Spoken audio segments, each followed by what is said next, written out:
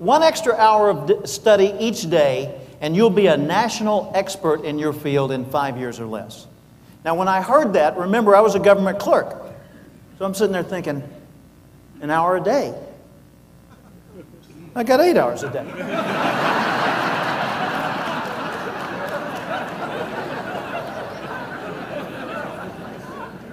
I could do this by Thursday.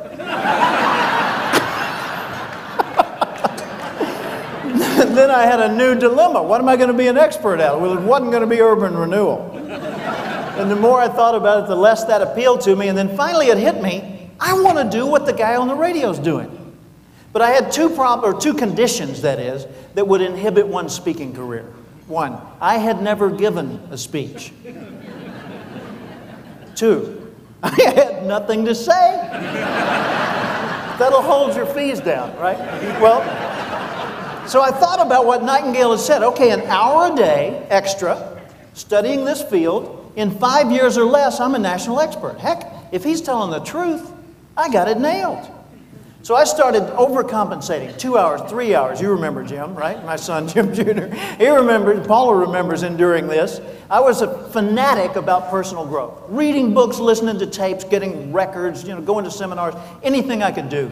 Sure enough, within 5 years, I was working full-time as a trainer, leading courses that other people had designed. Within a year or two after that, I was authoring my own courses. And ever since then, I've been flying around the world and giving speeches, and I've had the privilege of being president of the National Speakers Association, and the greatest privilege a speaker can receive, the Golden Gavel Award. Wow. Thank you. Thank you.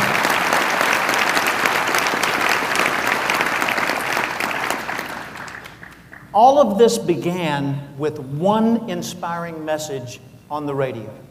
One little inspiring message in one random broadcast that day, at least to me it was random. And I just happened to hear those words at the time I needed them, and it gave me the tools with which I could change my life. Boy, we have a privilege on this platform, as my friend Naomi Rhodey would say.